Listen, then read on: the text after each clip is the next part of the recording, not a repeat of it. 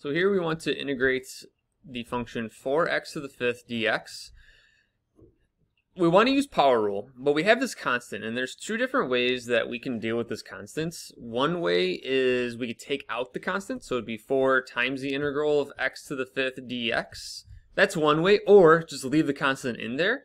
It really doesn't matter. It's just more about preference.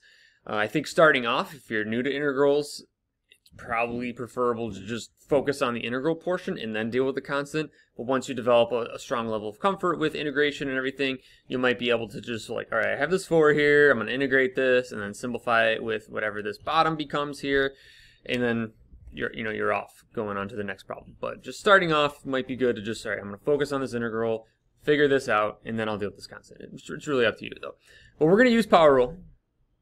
And what we want to do is I want to add 1 to the exponent while also dividing by that 5 plus 1. Because what we want to do, if this is going to become x to the 6th, if I were to take the derivative of that, that'd be 6 times the 4. And then we want to divide by 6 to offset that multiplication of 6, leaving us with just that 4.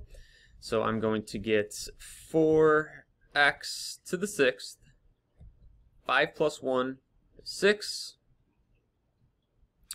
And don't forget when we're integrating, I know I have to simplify, when we're integrating, we want to tack on that c. Now, with integration, it's really easy to do your integration and then boom, all right, I'm done, I integrated, cool, moving on.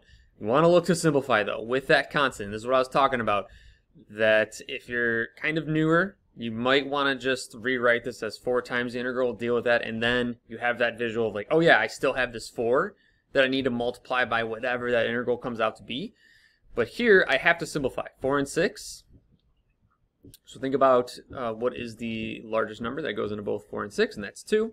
So 2 goes into 4 2 times, 2 goes into 6 3 times. So we're going to have 2x to the 6th over 3 plus that constant that we don't know. So we just have to have it plus c. So there it is.